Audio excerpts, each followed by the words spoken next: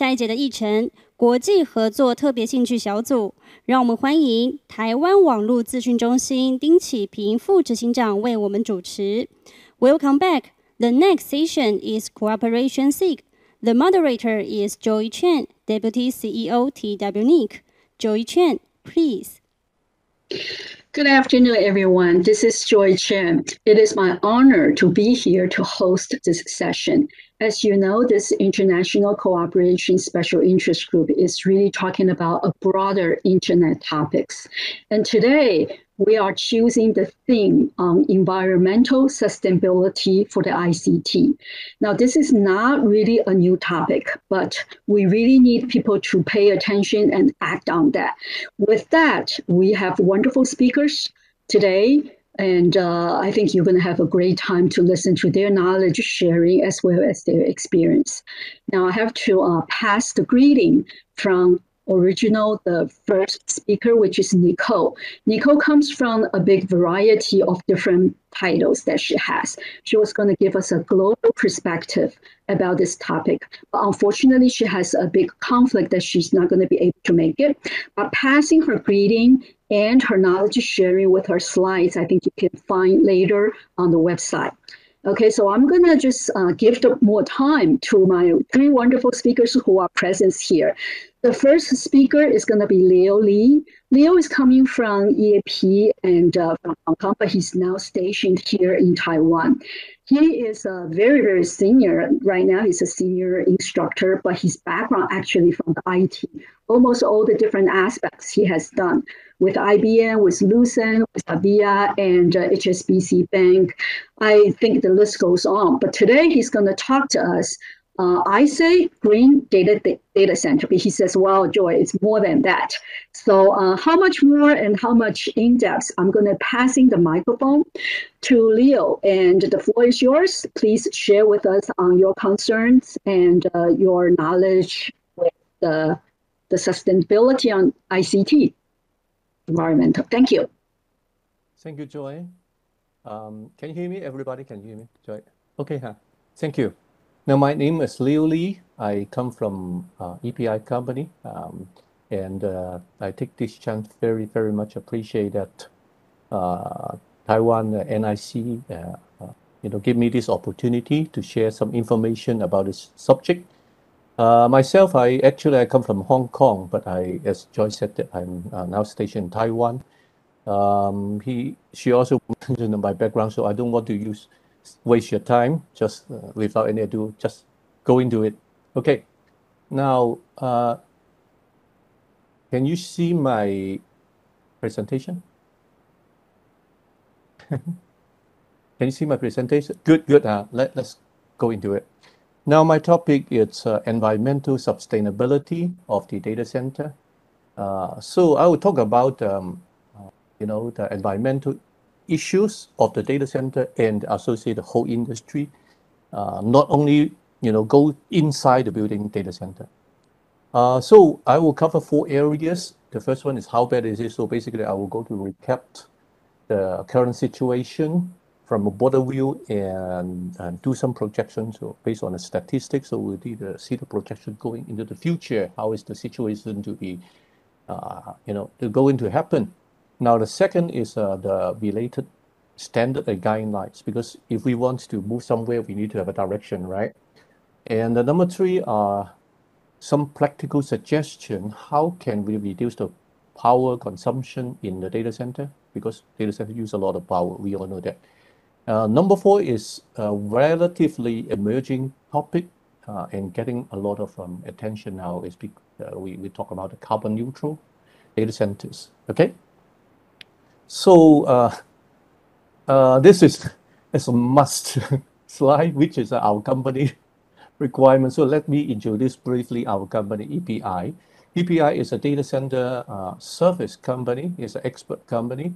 So we basically provide data center design and build certification. We are the #1 global certification company for the data center according to the TIA 942. For example, in Taiwan, the highest grading called rated 4 or tier 4 data center from Chunghua Telecom. The data center is in Banqiao. Okay, this is the highest level data center in Taiwan, which is certified by us. And we also certify the data center operation that another telecom operator called Chief Telecom, 世方电信 is also audited by us. And we provide the most welcome data center training classes around the world. We have classes talking about how to design, build, and operate a data center training around the world in America, Middle East, Asia, everywhere. We have all the different customers, IBM, HP, Intel, Microsoft, Foxconn, government, you name it, everyone. So, and we operate directly or through our partner in more than 130 locations around the world. Okay. I know everybody is going to sleep, so let's go into it.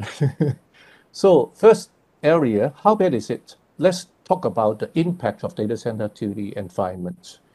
Now there's a study taking the statistics starting from 2010, so it's about 10-11 years ago, and they're starting to record all the information, the readings, the records, and then do the projection all the way to another 10 years, right, to 2030. Now, so we can see there are three lines, right, projections. So the minimum, the optimized, and the worst case that we will anticipate in 10 years coming that the data center growth that will be 3 to 10 times. That will be a lot, right? Now, but if you look back in the past about 10 years, from 2010 to 2018, that one actually was better than what we expected. So the almost 5 times plus growth of the data center, but the power was only rose the rise up for about 6%. It means that a lot of people working together, join effort to make sure that we're under control. Okay, this is a good news. And besides the power, and actually data center emit a lot of CO2 based on the cooling system, IT, hardware, right? So actually they provide a lot of CO2. CO2 is a global warming issue, right? So actually it's overall data center produce pollutions. Now, we just mentioned the data center grows so much. Why? A few reasons. Number one, because a rise demand for the digital service. For example, we all know that aware that because of COVID-19, right? Most of people are being forced, or being pushed, whatever reason, you need to stay at home. So when you stay at home, you need to work at home, right? And doing other things through the internet. From last year, 2020, from February to mid of April means that 6 weeks, right? 1.5 months, the internet growth 40%. Crazy, right? It's just crazy. Other things like mobile devices, right? Everybody now have smartphone or even iPad, iPhone, Android, more and more devices. IoT devices, right? The IoT take over, the monitor, detection, control in a different industry. So we get more and more devices require IT information.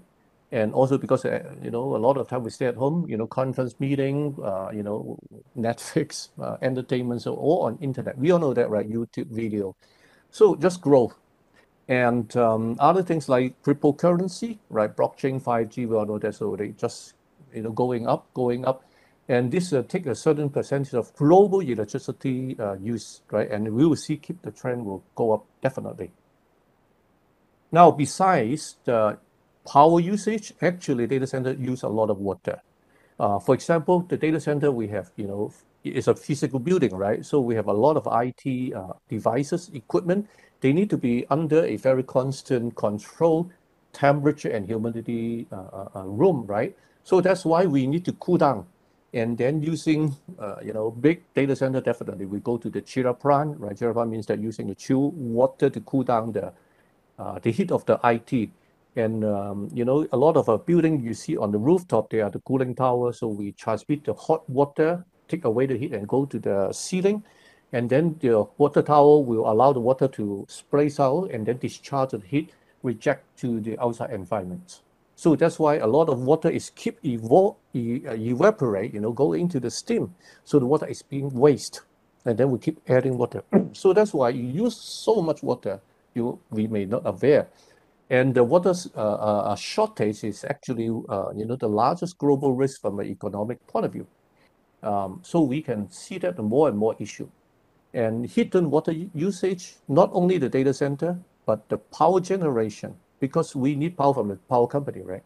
So 1 kilowatt, a single kilowatt electricity from the nuclear plant, traditional coal, coal nuclear fuel may require more than 55 liters per 1 kilowatt, right? So you know that, and how much, in the data center, we're talking about 100 kilowatt, megawatt. It's just crazy. So a lot of hidden usage we do not see in our eyes, but they are, back end from the power company. So overall, we talk about, a few things, but the why we, now talking about green sustainability is because they collectively, they create so much impact to our environment, okay? For example, everything add up, we call it collectively called carbon footprint. We all know that, right? Fairly familiar. And this one will generate so much greenhouse effects. So they generate the global warming and create so much extreme weather. And we already see that, crazy, strong typhoon, too hot, too cold, extreme weather. We all know that, right? So that's why we need to do something. So for example, some countries, they're already trying to impose regulations. So by law enforceable to push some of the company, at least the government office by themselves, or provide a funding tax incentive to motivate or, right, either way, push it positive or negative way, then everybody need to do something, right? Green. So let's see what are the guideline standards, right? Now, if you go to internet, you will find there are so many standards and guidelines. And where to start, how to start. Now, each standard, definitely, there are different scope, purpose. So, for example, ISO 14000, which is more focused on the environmental management system. Europe, Code of Practice on the ICT and facility all over, overview. Research, BREEAM, talking about the green data center. When you go into design and build, ISO 50000, that's the overall energy management system. So both ISO 14000 and 50000, basically, they have go through a plan to check act system. So this is a continuous improvement framework. So there will be ISO 14000 focus on the resource use, waste management, and 50000 will be more on the business energy strategy. Now, another hot topic is called PUE. We all heard about it, right? So PUE is power usage effectiveness, means that how much power you go into a data center and how effectively you use it. So the formula is very simple. Total facility power means that total data center power usage divided by the total IT. So you come up with a number, right? It's more than 1, definitely, but lower, close to 1 is better than 2, 3, 4. Water usage, besides the power, we have water. So basically, we have annual use water, liter per kilowatt hour. The water is used in the aircon, right? Evaporation, we already talked about it. Cooling tower, humidification, changing the humidity. So they use a lot, we use a lot of water and actually power converting to energy. Besides all these things, we also have the transportation of the wastage. Now, there are many wastage when we build a data center and operating them. For example, you ship in the equipment, right? They come in the paper boxes, right? Wooden pallets, fiber cable in the wooden reel, right? Training manual, right? Documentation printout. There are a lot of things. So that's why we need to handle all of this because they are part of the waste. So how can we reduce, right, the energy consumption? Let's see a few practical tips. Where to start now? First thing, we need to understand what are the distribution. If you look into some survey, you will find that besides the IT equipment, which is the largest power usage, that the cooling is almost 40%. So if you really want to lower the power usage, besides the IT, of course, we go into the cooling improvement, right? Lighting, not much, right? So what we can do is checking the guideline. If you go to the SRAE is American Aircon Engineer Society, which they are the most important aircon engineering society. So they recommend the temperature cooling for the IT is 18 to 27. So there's a range. Now, in the past, many people go down to 20 or 21 and 22, But if you go to 24, 20, 23, 24, 30, even 25, still within the range, right? But you will reduce the power, right? So we can also use economizer, which is called free cooling. Free cooling means that using the outside environment to help to cool down the data center. For example, now we are in almost summertime, almost gone, right? But summertime, we can go up to 30 plus degree. But if you're in a Chinese New Year, say January, February, then they can go down to a few degrees, less than 10, right? So theoretically, we can bring the cold air from outside to bring into the computer room, directly cool down a machine. Then we call it air-side free cooling. But if you're using the outside air to cool down the chill water, so to let the cooling water directly circulate instead of turn on the chiller machine to convert, using the refrigerant or the heat exchange, then complex system just run the pump to push the water. Of course, we save energy, right? So this is called water side free cooling. Many techniques. Another common technique, what we can do is doing containment. Containment is very simple, sounds professional, but it's very simple. Just in the IT rack rows, push a door, put a ceiling, so you isolate the cooling air trapped inside and isolate from the hot air outside, right? Easy and very effective, but very cheap cost, very effective. It's almost very basic, very popular now. And another thing is quite interesting. A lot of people, I cannot say, but it's quite often the people, most of the data center, when they install the equipment, they have, they like to separate them, they have a gap, right?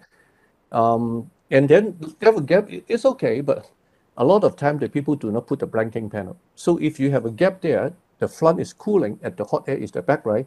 So as long as there are temperature differences, you will create airflow, you can't stop them. Because this is the basic principle of a wind, right? A wind. So when you have temperature difference, they will mix up together, you can't stop them. And then you're losing the cooling and energy and money. So that's why just install the blanking panel, right? It's fairly cheap, but you will save a lot of the problem. Also close all the unwanted patches, means that on the raised floor, if you do not have the cooling requirement, don't put perforated panel, okay? Sometimes you just get used to the whole row, right? And then the equipment are not there, just put it first, right? We should not do that. Now, other things is we can do the saving on the UPS, use a scalable. What is scalable means that get modular, or you can buy a smaller UPS rather than a big UPS. Because data center is normally grow gradually. It's very few people on, say 500 rack data center, on day one you fill in 500 racks. Very few people, they will put, 200, 300, and then allow the phase 2 expansion, right? So on day one, if you only have 100 rack, but in a big room, 500 rack, you put in a big UPS, but there's no IT usage. So why you do that? So we can use a modular according to the gradual upgrade. Then we will do what we need, right? Using a better high efficiency UPS means that better UPS, of course, more expensive, but they will help you, throughout the lifetime. The better UPS, they can, comply to the water temperature and humidity, means that we need less aircon. The truth is, turn on a fan, came in the airflow, you do not use a lot of energy. But aircon, converting the temperature and cooling the temperature and converting the humidity, use a lot of energy. Just imagine your home, you use a fan compared to an aircon, which one take more electricity? Easy, right? Easy, right? Then if we can allow less control restriction on the temperature humidity, we save money. So, many things we can do and we should do. Better power factor and multiples of resilience. Nowadays, a lot of the data center go to 2N. 2N means that you have 2 active UPS all the time. But if the power is so stable and you keep running 2 machines for running, there's no need. So that's why you can go to 2N. We got 2 active or 1 active, 1 standby. We can do a little here, little there, right? Lighting, right? Using LED lighting, they use less power but brighter. Lights color on the wallpaper, floor, actually refraction, so you require less light intensity. So saving money. nobody there, then turn off the light, right? Buy new equipment, new IT equipment, usually, when you have a new IT equipment, their power requirement will be more effective, I should say. I cannot say they lower the power, not necessarily, but more effective with high power and better high efficiency AC-DC converter, because every IT equipment, your AC inside, they need to convert to the DC to the circuit board anyway. So this is also a loss, right, when we are doing the conversion. Of course, based on the PUE, we already said that, right? The formula, it's total data center power divided by the total IT, right? So this is the ratio, right? If the IT is low, now the PUE number becomes very high, easy, right? So that's why, how much is the utilization, right? If the IT is high usage, of course, the PUE will go low, so become effective. Just simple math. So we need to keep on measurement, right? There's a policy and keep track on how the IT is using. If they do not use much power, why do we turn on all the aircon and UPS, right? Modular, right? Server virtualization do a lot help. Now, nowadays, a lot of new data center going, you find that very interesting. The data center become bigger, but the machine becomes smaller, less fuel, right? Because we virtualize. So if you have 100 applications running on one hardware server, of course, it saves a lot of energy from the 100 server hardware. And the hardware, that the server can, starting from 500 watt all the way go to 1 kilowatt, and go to the blade, or, the more SAN storage, you can go to 15 kilowatt and 20 kilowatt. Is crazy. So that's why if you minimize the number of hardware, then of course we save a lot of money. It's very effective. But of course, they will increase the complexity, because previously one application on one hardware, you die is one application. Now 100 applications die together. Okay. Another one is less people talk about it, is how to manage the data.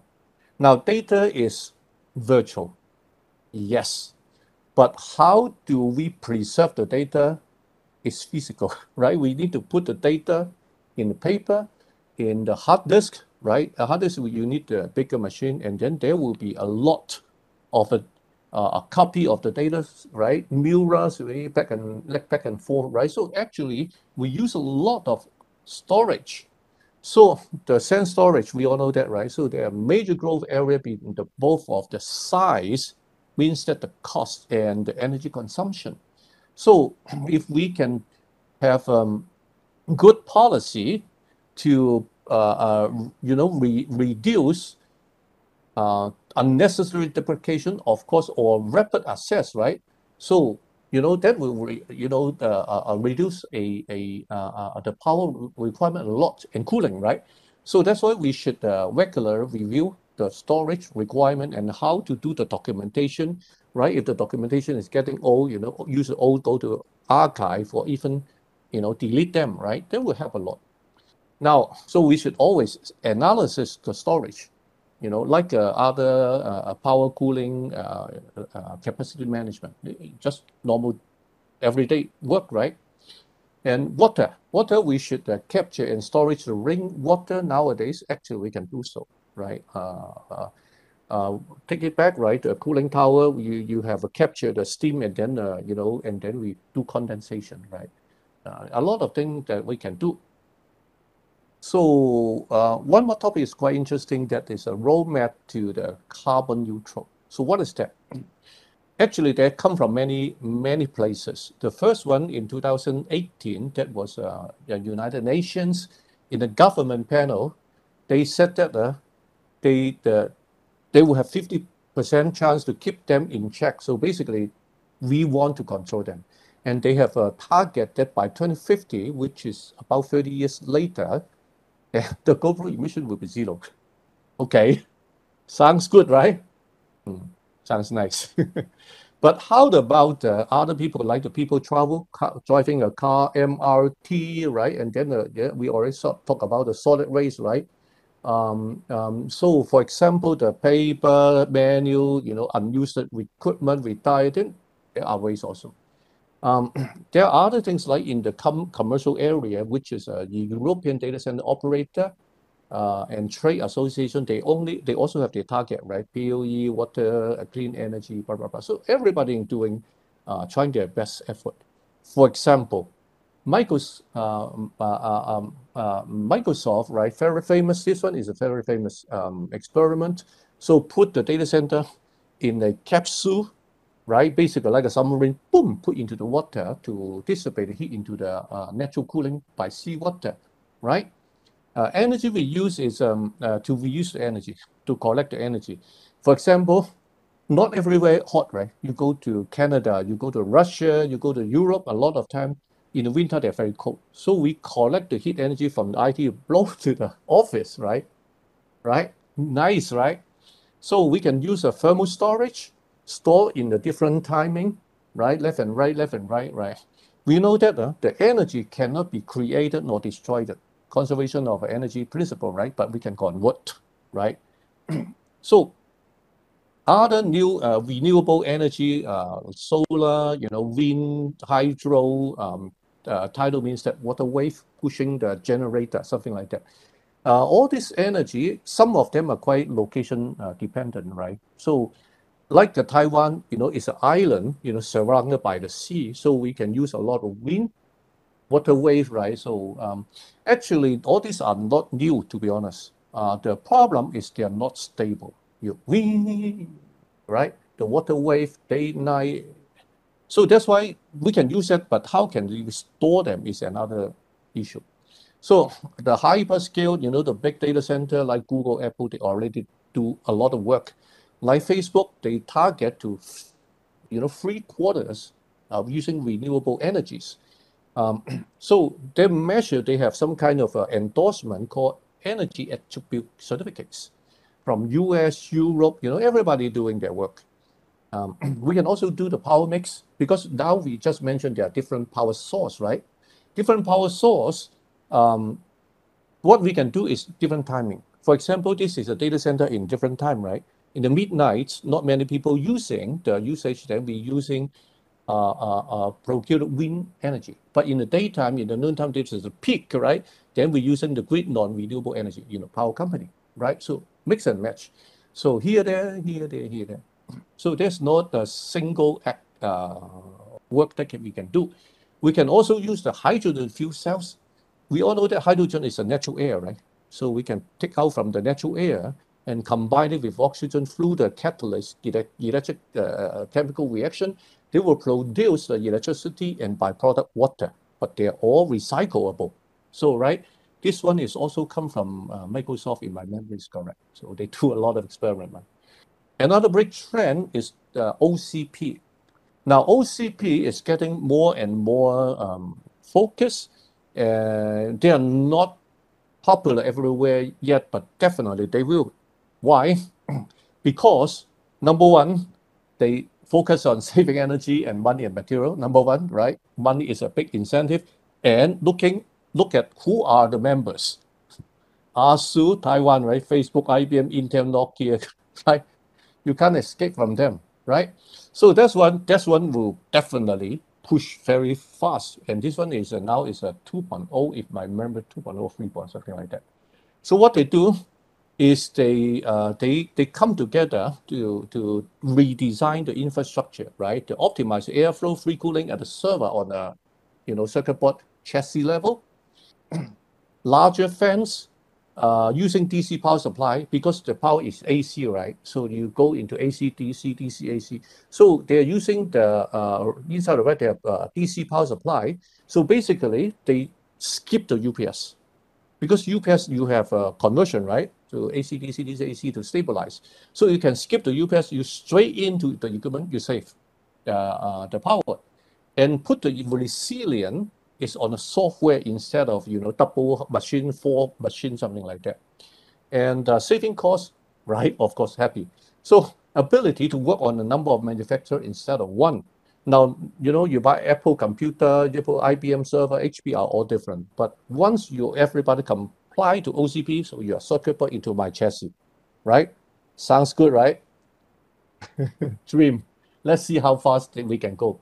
And how to manage the data center, we can use the AI right? Or to, because inside the operating of the data center, to be honest, the work inside running a data center is repetitive, right? Every day, almost doing the same thing. So the AI can learn from there, the people issue the ticket, how to do the patching, correct the software code, same. So the AI are very appropriate to manage the data center running the DCIM.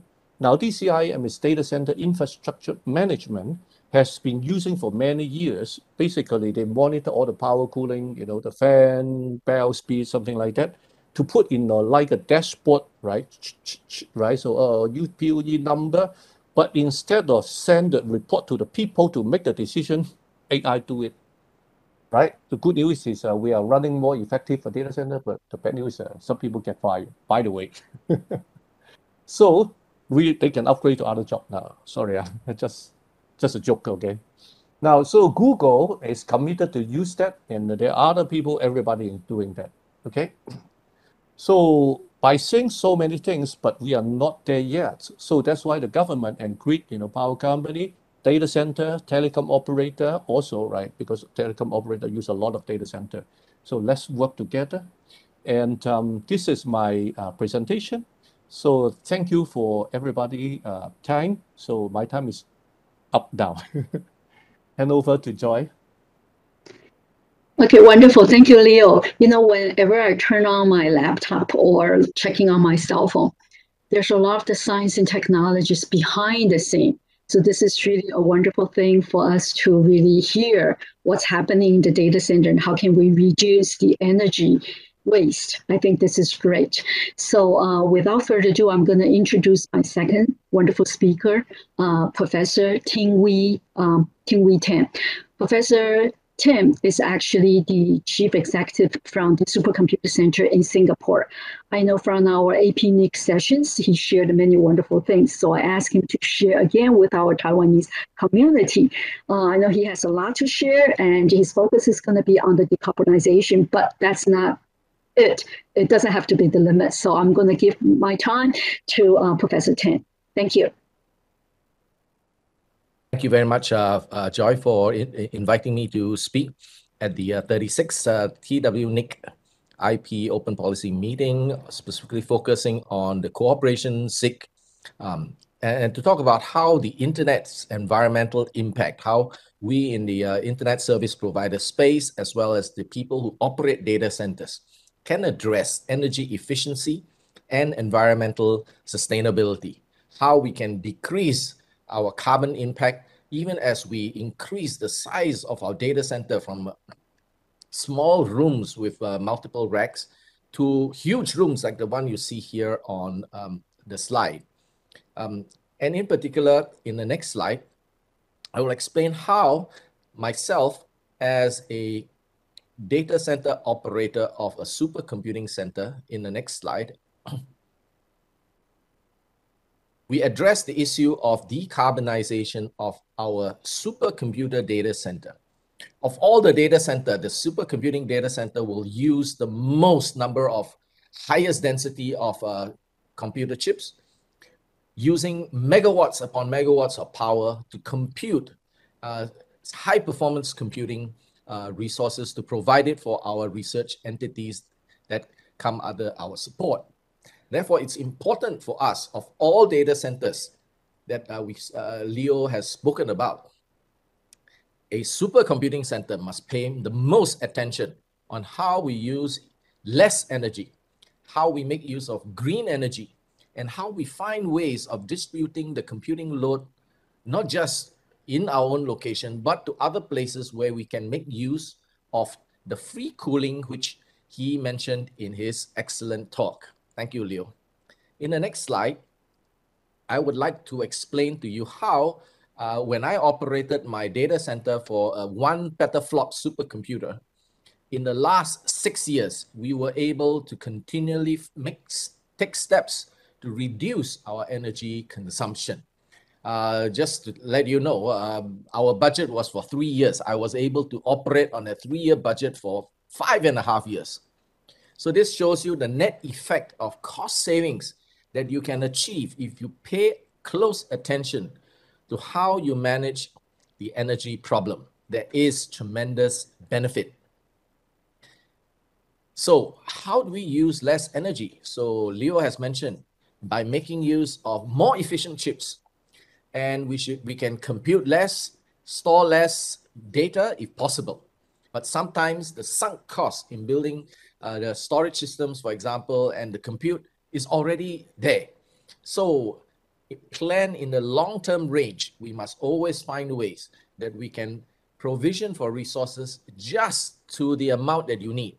In other words, predicting accurately how much resources you need to serve the needs of your end users is very important. And progressively upgrade to more energy efficient chips. In the next slide, let me focus on how we in the National Supercomputing Center make use of a petaflop system that I show here on the side. 1,288 nodes that we have, right? We have 13 petabytes of storage, and we have accelerator nodes like GPU, supporting up to nearly 280 million core hours. We have now progressively moved to the next slide, our next generation technology, which will increase nearly 3 times the number of CPU cores, an incredible large number of very hot GPUs. And this represents the effort that we take to make use of new generation, more efficient, in this case, AMD chips, which are more energy efficient. And maybe one day we might move even to ARM. In the next slide, I will quickly show you how we have now moved to, in the last 6 years, focus on energy efficient data center. Very much like what Leo has mentioned in everything that he has spoken. I have something to explain to you how almost everything that he talked about, we have looked into, right? And so now let me go through how we use less cooling, how we improve our heat transfer, and how we operate the data center efficiently using IoT sensors combined with big data analytics and very soon artificial intelligence techniques, and including digital twin technology to model our data center and run scenarios on how we can operate the data center more efficiently than we currently can. And finally, I will also explain how we make use of industrial symbiosis. Now, I am a biologist by training, and I currently am a professor in the Department of Biochemistry in the National University of Singapore's Medical School. Okay, so don't ask me about how I become CEO of NSCC, but I am wearing 2 hats at the same time. So we are very familiar in biology about symbiosis, how the waste product of one animal becomes the input, the food of the next animal. If we can apply this technology, this concept, which all living forms are familiar with, and apply it to our industries, the output of one or the waste products of one industry, if you couple it together with another industry that can use your waste, then maybe we can be even more efficient and more effective than some of the ideas which are excellent ideas that Leo has spoken about. Now, let me start off with how do we use less cooling, right? In the next slide. Now, my supercomputer center has, by no choice, we have to operate at level 17 of a high-rise building. As you know, I come from Singapore and the land area is very limited. So we have no choice but to stack everybody up. And our data center at level 17 now has a big problem. How do we pipe water and how do we pipe energy up there? But we turn a disadvantaged situation into something that is advantageous. We operate our data center at 45 degrees, and that is very, very hot. And this 45-degree dry makes use of a dry cooler at level 18, 1 floor above us. Hot water rises, we make use of this ability to dispel heat from our dry cooler. We don't use evaporative cooling systems, even though we are in the tropics. Singapore is very humid, and therefore it is a waste of our effort to try to eject heat in the form of evaporation of water. We make use of dry coolers and an internal closed loop that avoids almost zero water loss in terms of ejecting heat into the atmosphere. And because we are at level 17, the winds are pretty strong. And Singapore is an island, so the sea breeze will take the heat away. And to avoid concentration of heat at the land and livable areas at the lower floors, we make use of 1 megawatt of power to power our computer and the cooling as well. And we make use of pumps to pump heat up to these dry coolers and eject the heat. So what happens in our data center? Within our data center, we have cold aisle and hot aisle containment, both of the recommendations made by Leo. In the next slide, you'll see how we do it. I have 3 methods of cooling: direct to chip, warm water cooling. Air conditioning air is a very inefficient conductor of heat. So we directly pump warm water at 40 degrees directly to the very hot chips. GPU chips are very hot. CPU chips are also very hot. So we focus on targeting where the hot areas are and take the heat directly from the hot places rather than trying to cool everything. Go direct to where the heat source is. And these semiconductors produce a lot of heat.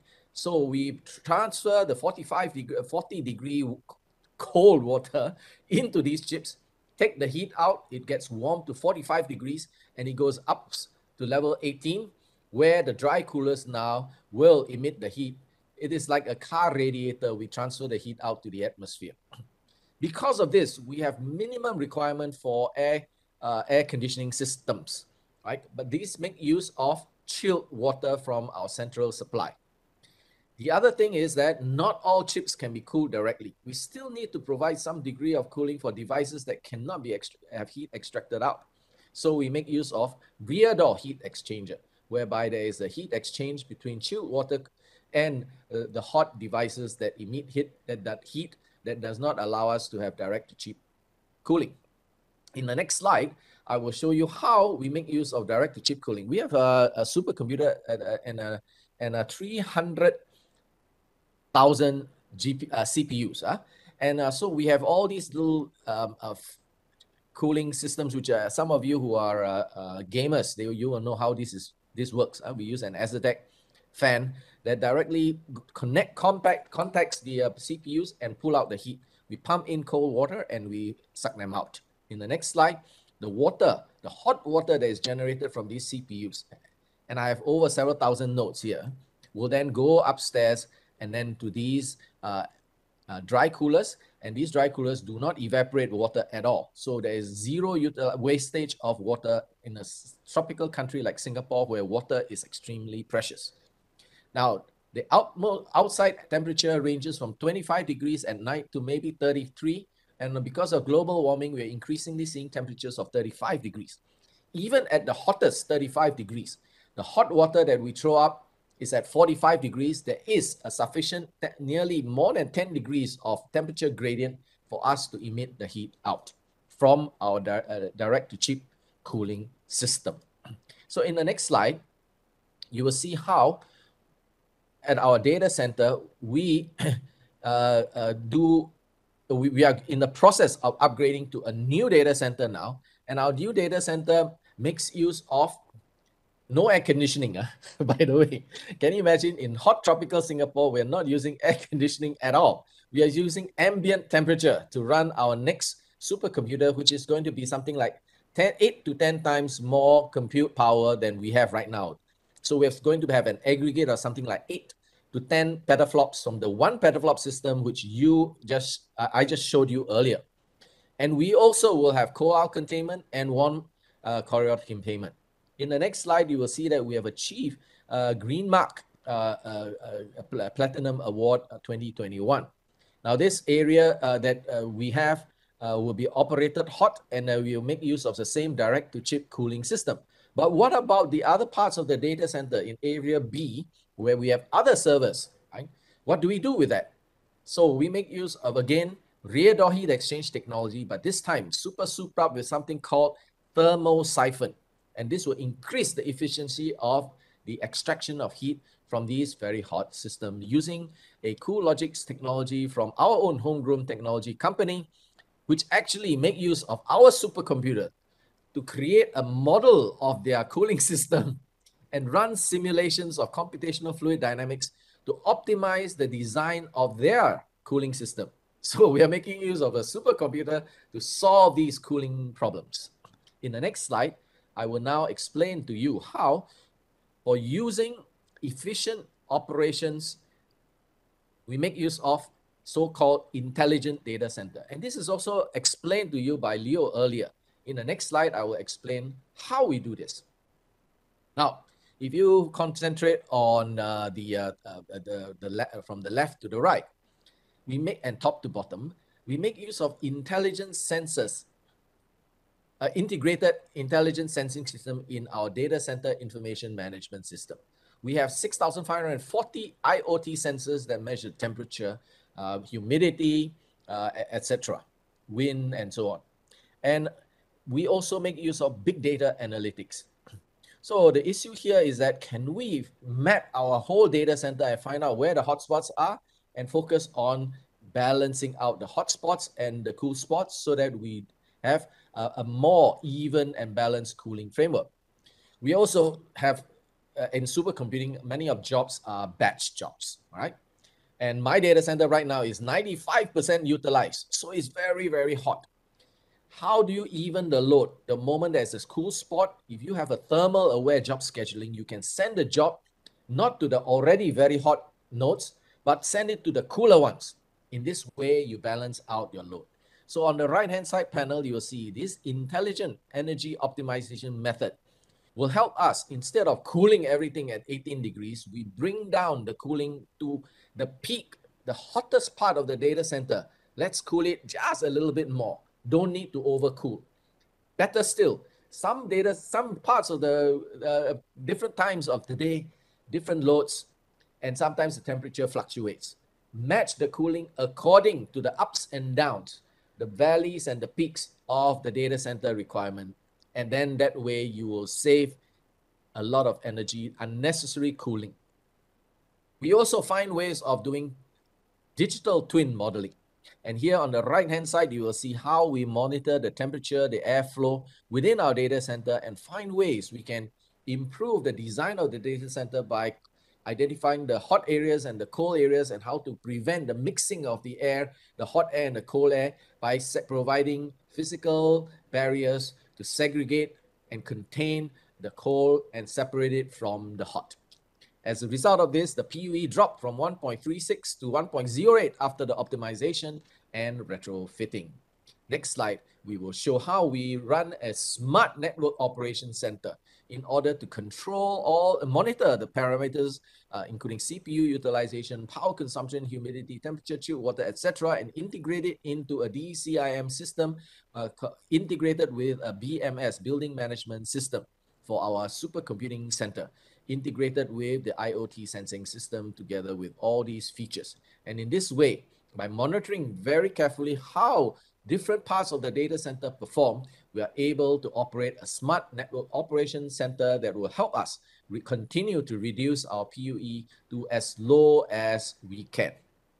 So you've heard we have used zero water loss. We now have very low PUE of not always 1.08, maybe 1.1.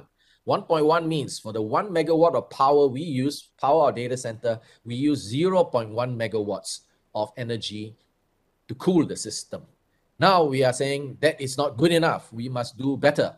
Now in the next slide, I'll show you how we are exploring green these data center architectures by combining with some organization called the Singapore Liquefied Natural Gas company. This company uses liquefied natural gas and gasifies it. Liquefied natural gas is minus 162 degrees. And they need to warm this gas in order to be about 10 to 20 degrees before it can be used in our power plants. So what do? They use seawater at 29 degrees and then they warm it up to 30 plus degrees and they throw it back into the sea. We told them, why not I build a supercomputer data center next to your wastewater outlet? Sorry, they throw the water out at 5 degrees below, 29 degrees, they throw it out at about 25 degrees. Can I use the 25 degrees to cool my 40-degree data center? And the answer is yes. So we are now working with a consortium of companies in order to explore this possibility of using, in the next slide, something called industrial symbiosis. This is a picture, a Google Map picture of this liquefied natural gas receiving terminal. We are proposing to harness their cold energy that they eject into the sea and let us receive the coal in order to cool our data center. So there is a possibility of harnessing up to 300 megawatts of coal energy. Wow, isn't it? And this is, they throw it away. So this is free of charge, right, to us.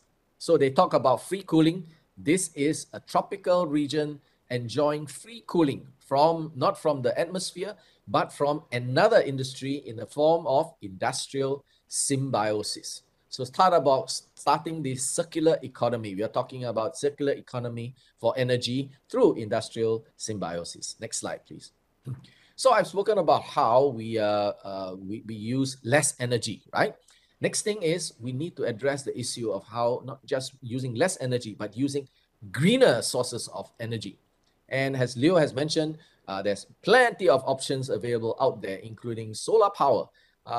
And now we are investigating possibility of using LNG itself, which we warm up for them, right, in the company that we propose to co-locate our data center. And then we are investigating hydrogen sources, as Leo has mentioned earlier.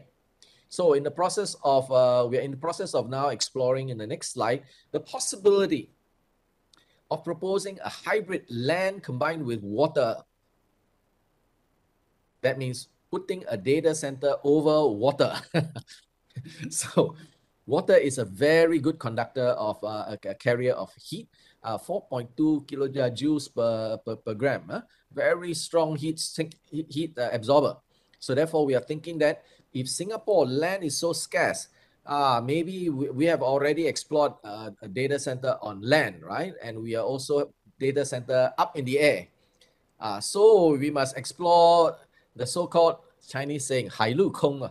We are looking at the water now to be the location where we can put our data center. So here, this slide, we are saying that we are right now exploring the possibility of putting our hot computers over the water and throw out the heat into the reservoir and make use of solar panels. We have already started the process of creating several hectares of solar panel farm, not on land, which is very precious to Singapore, but over a reservoir. So by covering the reservoir, every day in Singapore, if the sun beats down on the water reservoir, we will lose a lot of water through evaporation. If we cover it up using solar panel, wow, we reduce the loss of water. At the same time, we generate electricity, green electricity, that will feed into our data center, which we will eject heat into the reservoir water. By co-locating the environment, we can better improve our impact on the environment. In the next slide, we will see how we are exploring our Punggol Digital District of using floating solar panel. Now, Leo mentioned about Microsoft submerging their data center underwater. No. We're not going to put it in the sea just yet. Floating is good enough. When there's a global warming, the water level rises, the floating data center will float along with it. And not only that, we hope to eventually explore the possibility in the next slide of achieving net zero carbon usage of our futuristic data center that combines floating data center technology together with green energy and the coal energy efficiency, extracting coal energy from LNG and making use of solar panels for greener electrons. We are able to do this because we can operate our data center in a distributed manner. In the next slide, you'll see how we do it.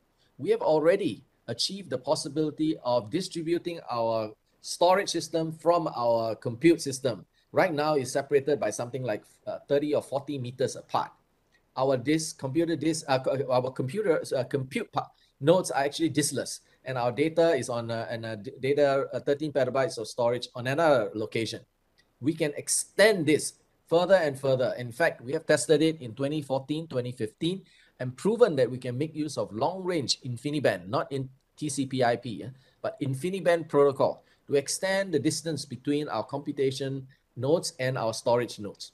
And we can make use of long-range InfiniBand to interconnect supercomputing centers throughout the world. And we have achieved this in 2016. We created a ring around the world using InfiniBand technology, and we're able to launch things like InfiniBand Cloud. So we call it InfiniCloud.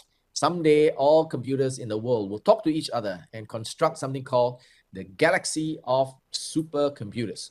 In other words, what we can do now is, instead of Singapore hosting all the compute power that we need, in the next slide, you will see that there is a possibility now for Singapore now to a supercomputing center in Singapore to partner with Finland, export our CPU requirements to a very cold place that they make use of hydroelectric power together with the free cooling from the very cold Arctic weather.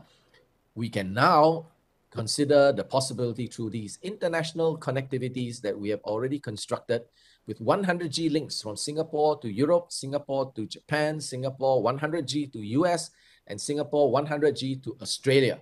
So we are essentially a global hub of 100G connectivity in the scientific network of national research education networks. We can make use of these networks connectivity in order to transfer our jobs, not just to the water where our floating data center is, but also global distances that extend all the way to cold places where the level of energy efficiency is so much better.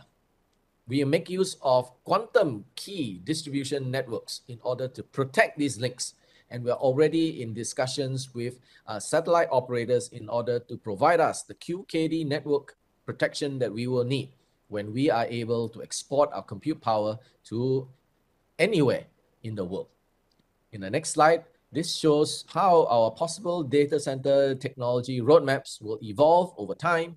And in summary, in the next slide, let me conclude by saying that we are making use of a strategy of combining using less energy with using green energy and using compute somewhere else in order to achieve this mission that is upon us to make our data centers more greener, more energy sustainable, and achieve carbon neutrality and, if possible, carbon negativity.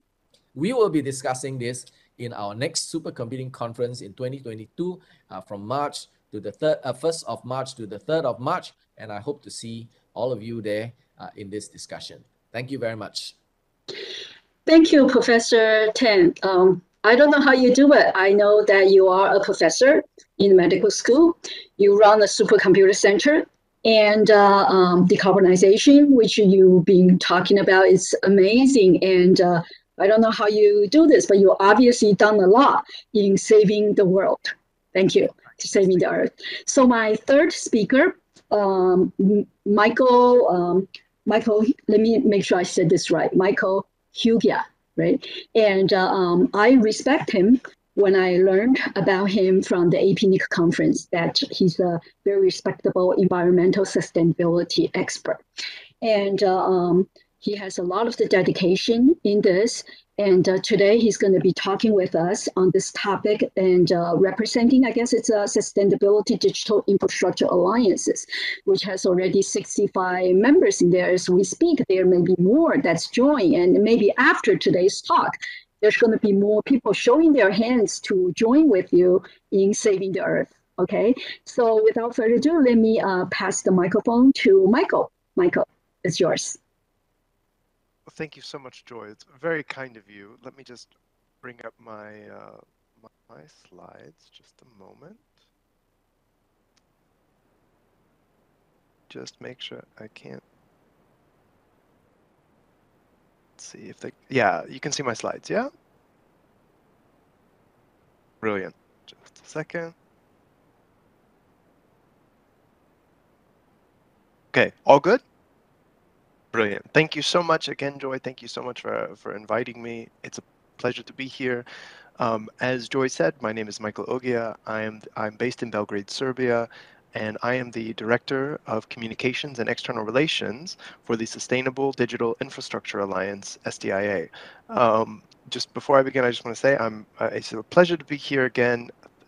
Joy, you are way too kind to me. Thank you. And I am so excited as well to I consider myself a friend of Taiwan, and I'm very happy to be here and to be presenting for this community.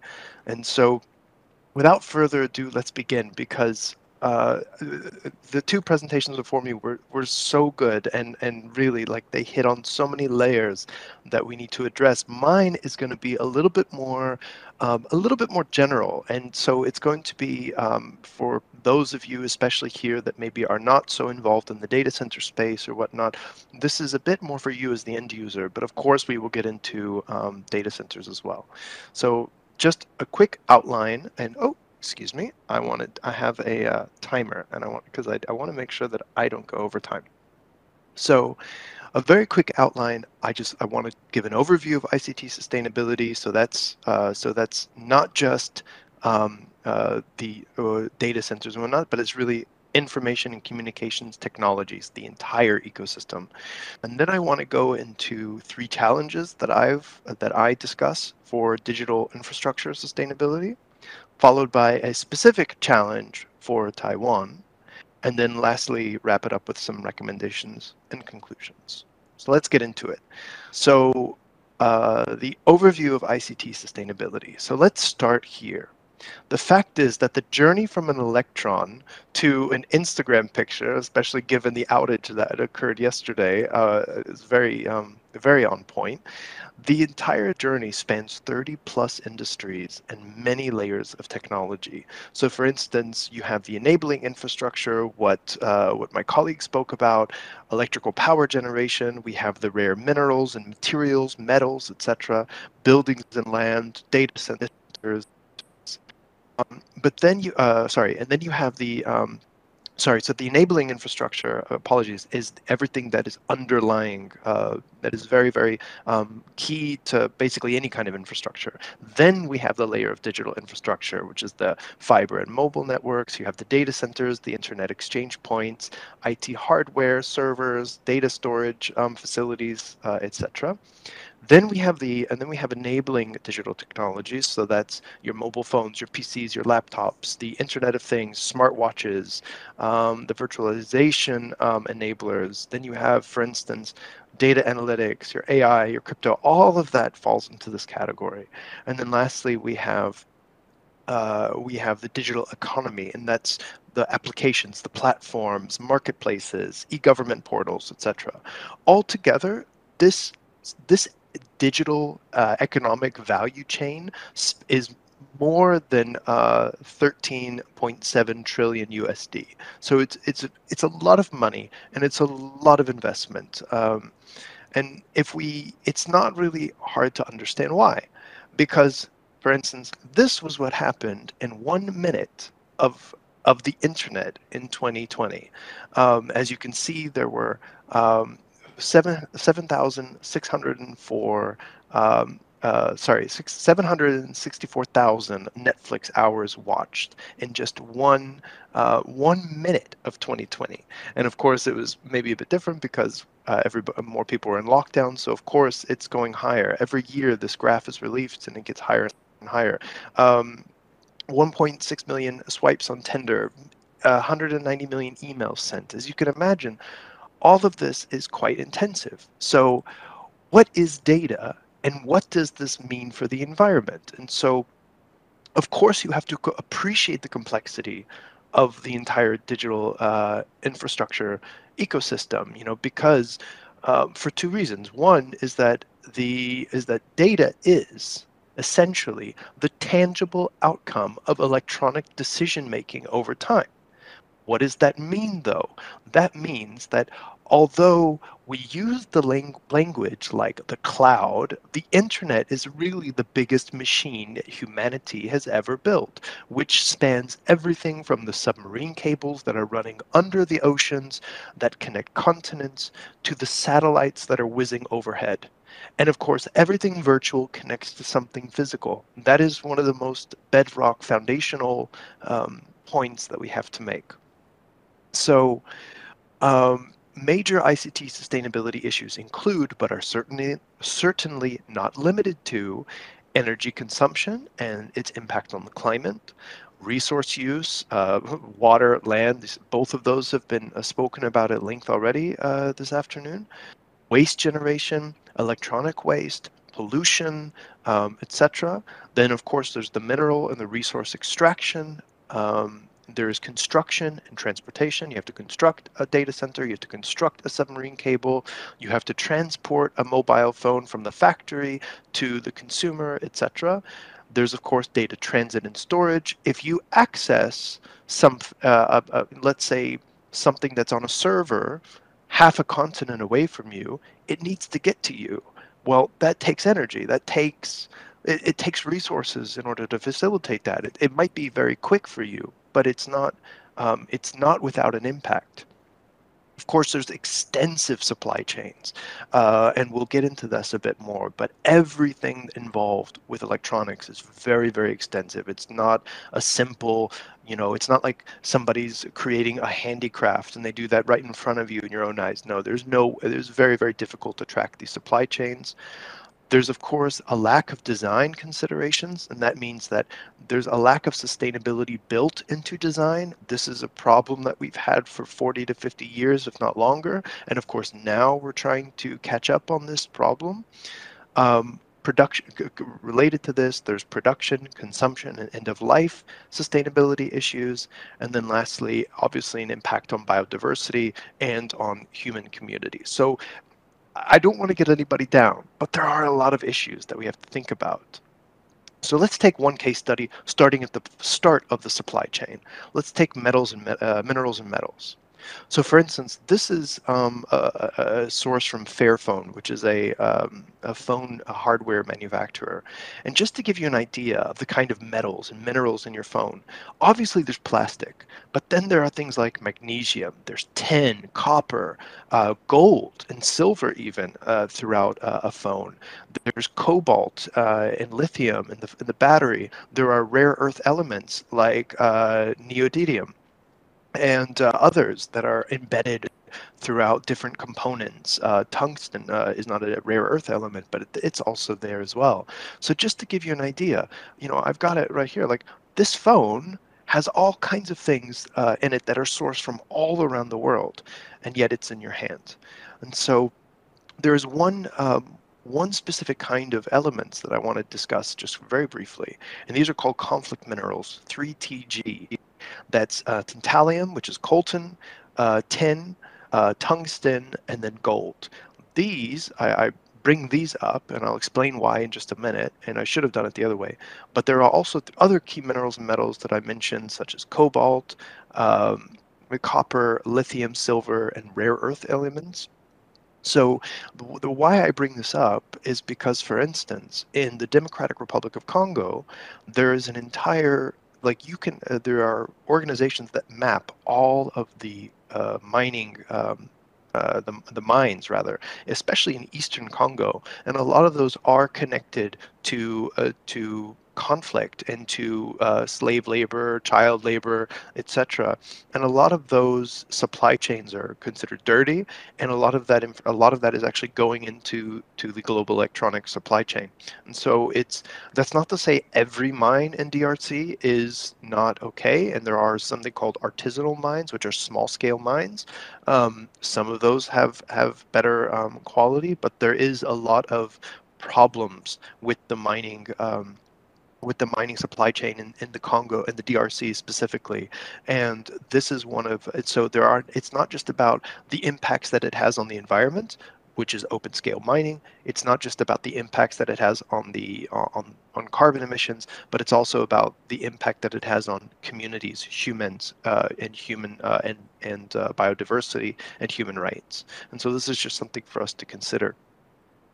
Clean energy demand for critical materials is also set to soar as the world pursues its net zero goals. This is from the International Energy Agency. Basically, we have an issue that we obviously need to transition to a clean energy future, but it's not so simple as like, okay, we just put up solar panels and we put up wind turbines. As much as I'm a fan of those, it's not, we can't just think about this in a black and white way, because the fact is there still needs to be a lot of mining for those things. There still needs to be emissions that will be generated to produce them, etc. I'm not trying to get anyone down. I just want us to think about this holistically. There is never just a simple magic bullet solution. We need to think about how all of these things fit together like a very intricate puzzle. So I just wanted to kind of highlight that at the beginning of the production process. Now let's move to the end of life, the end of the production process, or rather the end of the life process. And that's with electronic waste. And now I've taken you to the DRC. Now I want to go to a place called Ogbogboshi, Ghana, which, as you can see, is right here, like toward the beach. This is one of the major e-waste dumping sites of the world. And this is where a lot of, especially the global north, kind of sends a lot of the e-waste to this community in Ghana, right outside of the capital. And so we have this area, and as you can see, there is scrap everywhere, and so much e-waste gets sent there. In fact, the world discarded 45 metric tons of e-waste, which together, if recycled, would have totaled which would have totaled $65 billion in 2016. Sorry, just a second. I need to close this. There we go.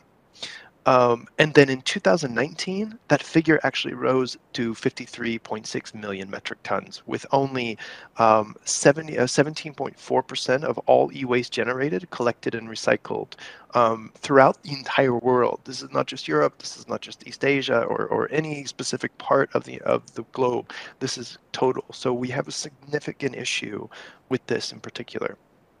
Just want to check my time. Sorry, just a second. Good. So I'm all right.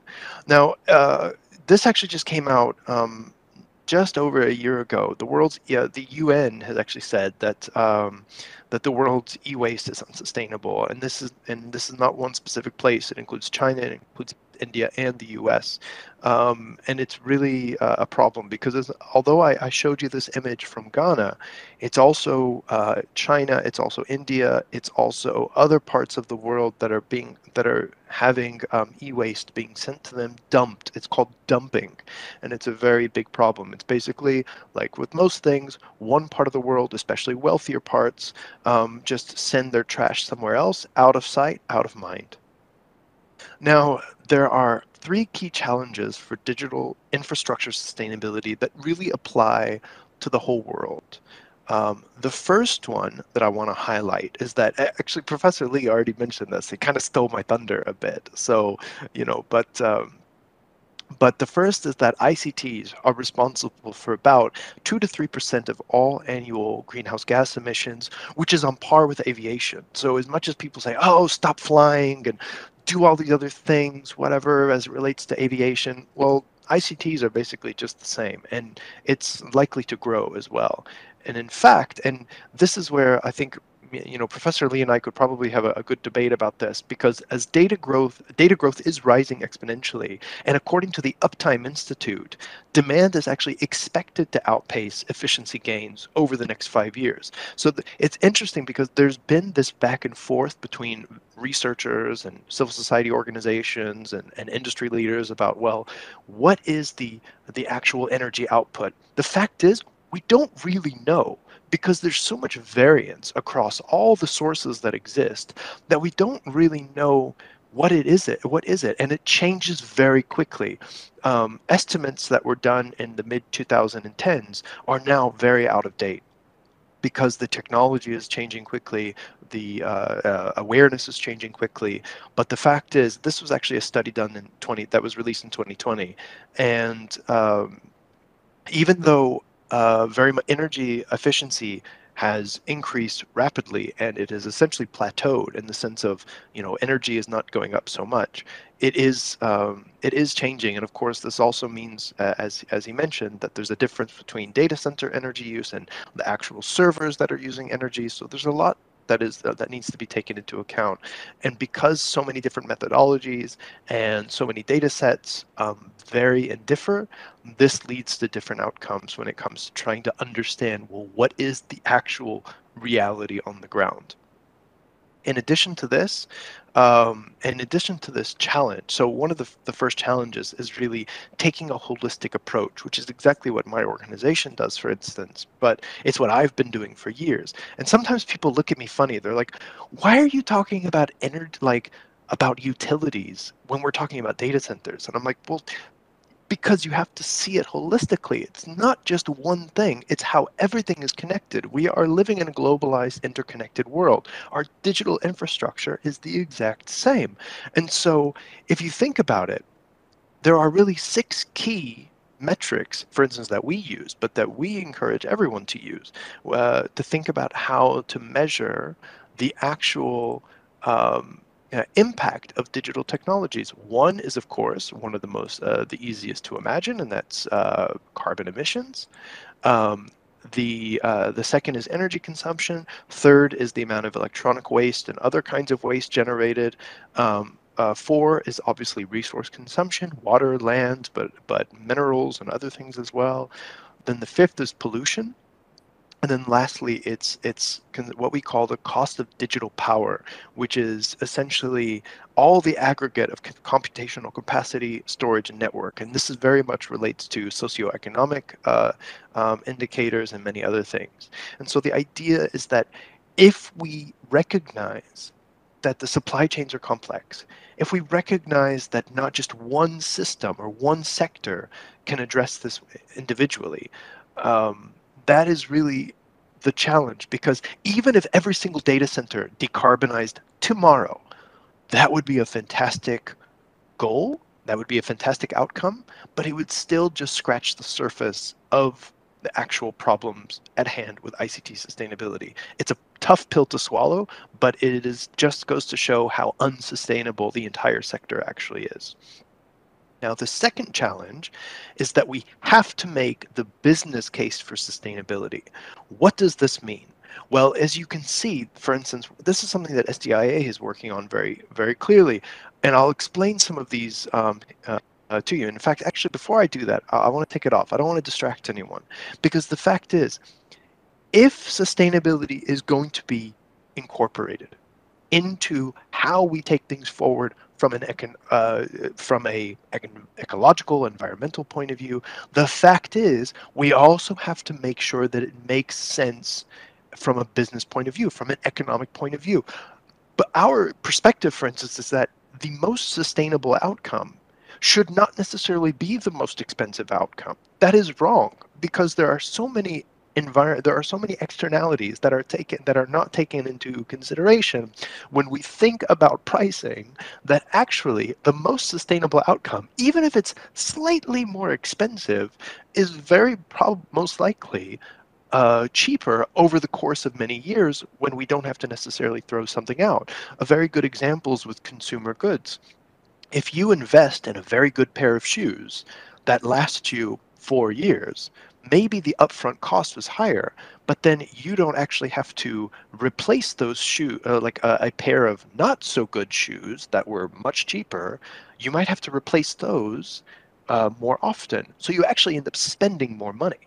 And so for us, making the business case for sustainability is so critical to speeding up the adoption of sustainable outcomes and really making sure that it's clear how these different parts of the value chain connect to one another and help not just benefit the environment, not just benefit the people and the communities of which digital technology is meant to serve, but ultimately make sure that we can actually protect economics, profit as well. There's nothing wrong with the term profit in the sense of, especially if you're saying, I want to make a sustainable product that helps people, that is better for the planet, and also can make sure that my business operations can maintain themselves. Because otherwise, if we have the most sustainable technologies, but we can't actually make an economic case for them, then they're not really that sustainable at all. And so, for instance, this is just some of the examples of how we've worked with members and with some of our partners to do this. One is, for instance, making a business case for heat recovery. So for instance, supporting a government subsidy that would subsidize buying a heat pump so that data centers can actually then, especially in cold areas, and bear in mind, most of our members are in Europe. So, so being able to pump heat waste back into communities, it really solves many, many problems, especially now with the rising cost of energy and natural gas. And so there are, sorry, I just meant to say there are all kinds of ways in order to actually make this business case and actually increase this. And that's something that we're working on, but that's something that communities all around the world need to focus on as well. Then the third, I'm sorry, Joy, am I going too fast? Is this okay? I think we are okay, but if we can kind of like try to wrap up a little, because we do have a question from the floor, and I want to make sure everybody gets to answer that. Thank you. Of course. Okay, so I'll try to go a bit quicker. So challenge number 3, of course, this is the third challenge, is political will and geopolitics. Obviously, if there's not enough coming from policymakers, from regulators to make sustainability integral to ICTs, it's not going to happen. And this is something that requires everyone to be involved with. Also, I say geopolitics because supply chains are highly connected to geopolitics. For instance, most of the rare earth elements that are mined and that are at least processed around the world are processed in China, which means that for anyone that's working in the electronic space, whether procuring or manufacturing or supplying, etc., that is a big hammer that can be used to in negotiations. So there's really not too much more I need to say about this. I think it's pretty clear. And I just wanted to point out real quick that, you know, that this is these are some of the suggestions. These are some of the ways that this is coming out. So it's related to national security, economic power. There are supply chain shortages. The EU is looking to support its autonomy in the semiconductor space. So there's a lot of issues here that are related to geopolitics, security, in general, and those are something that will, of course, impact sustainability as well. Now, I want to go through this very, very quickly, and I'll be able to share my presentation with you, so you'll be able to go through it on your own if you're curious. One thing that is very, very key for Taiwan, and I'm sure I don't need to lecture you about any of this if you're there in Taipei or anywhere across the island, is that climate, water, and semiconductors are a major challenge. Why is this? Taiwan faces a difficult situation because semiconductors help keep it relevant globally, but also require vast amounts of water. And I want to say that most of these comments that I'm going to say come from a source that I took from, his name is Gauthier, and he published this earlier this year. It's a very interesting paper, and I encourage everyone to check it out. But basically, this is the annual water consumption of chip manufacturers in Taiwan, especially TSMC. It is massive. And as you can see, the 2015 water consumption is significantly eclipsed by water consumption from 2019, and most likely this will continue to go up. I'm going to kind of go through these a bit quicker because, again, no need for me to go through each and every one. You can see that on your own. But as you can see here, but I just want to say, this is actually a list of the reservoirs, at least from earlier this year. I mean, that might have changed and the reservoirs are running out. And so in 2019, Taiwan's exports amounted to 329 billion USD, which with the electronic products accounting for 34.2% of basically all of its exports. The hydrology that once supported water-intensive industries, such as semiconductors, is now becoming increasingly unstable. And then this is something I wanted to point out, and forgive me for all the text.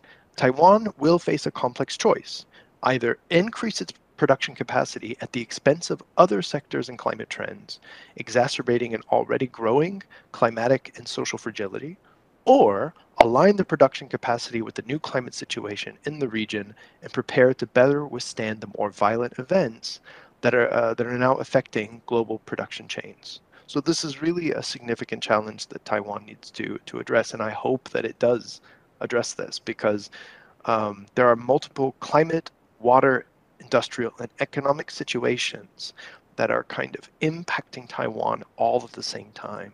And this increase, includes rainfall, or the lack of typhoons, or the too many typhoons, or et cetera, et cetera. So again, I will leave this to you to look through on your own. And the one thing I will say is that current events demonstrate that the value of the semiconductor industry lies more in the stability of production change rather than increasing production capacity. And if Taiwanese industries cannot reason with the annual droughts, then there is little chance that the sector will remain sustainable in the medium to long term. So you can see how all of these different factors play in.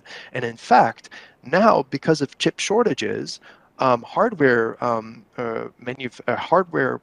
let's say procurement officers or different businesses, they're actually stepping up their use of reused and refurbished servers, which that's much better for the environment, but not necessarily better for Taiwan. So, oops, sorry, that was my 25 minutes. So, Joy, would you like for me to run through these recommendations and conclusions, or shall I come to this at the end if we have a little extra time?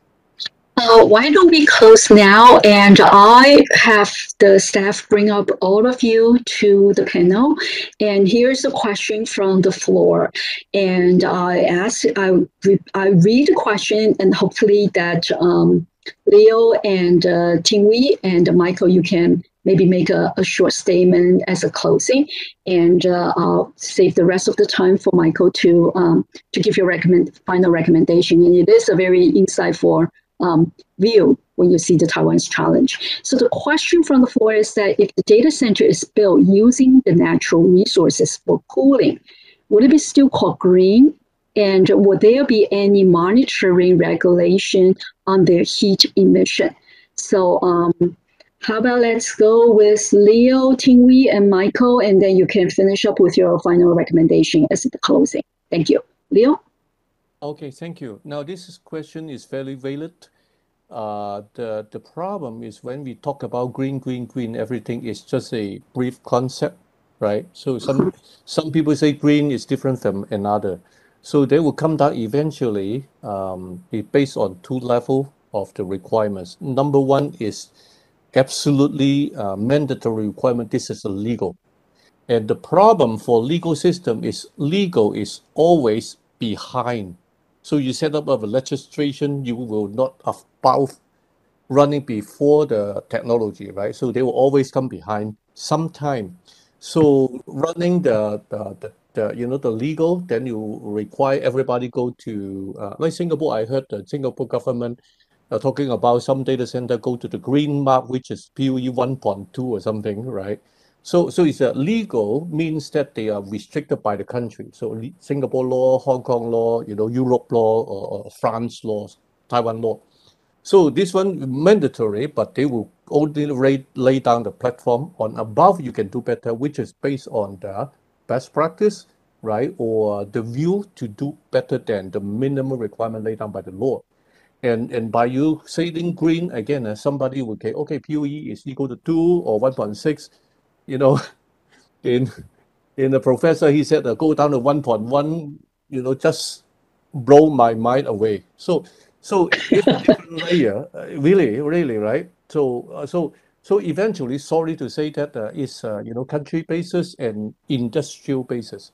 By the government, you are easier, but for commercial, you will do other ways. Let's work together. Sorry. Thank you, Leo. And I apologize to my speakers and my audience. I'm running over time. But so Tingwei and Michael, let's do a quick closing. Thank you, Tingwei. Thank you very much. I think this is a very important point about whether you can be classified green or not. And as far as I'm concerned, we just aim for as low a PUE as possible. We reduce our consumption, and we find new and novel techniques to optimize our data center operations. And the proof is in how far we can stretch every dollar that we put in order to achieve a much more sustainable data center operation culture. Thank you. Thank you. And Michael? For me, I don't really have that much more to add other than of course, looking at one specific system and then being able to say, hey, we're green now, that is completely missing the point, unfortunately. We have to be much more, like I said, holistic in terms of how we approach sustainability. And I have to say, Professor Lee, Professor Tenwei, you both have done a wonderful job at illustrating how complex that is, even within the data center. So imagine taking just, if that's how complex it is within the data center, imagine the complexity of the entire ICT ecosystem. And so I think that's something to leave with you all. And you can see my recommendations and conclusions in the what's it called, in the slides that I will share with you. Definitely. Thank you, Michael. And I apologize I didn't let you finish all your slides, but all the slides, with the permission from the speakers, we will put it on the website, and do feel free to download it and review it. And let's continue talking, because this is certainly not a one-man effort. It's really the combination of everybody. Thank you very much. And this concludes our session. Thank you, Leo, Tiwi, and Michael. Thank you. Thank you. Thank you. It's a pleasure. Bye. Yeah, thanks for the time. Okay, thank you. Bye-bye. Okay, wonderful. Thank you. Bye-bye.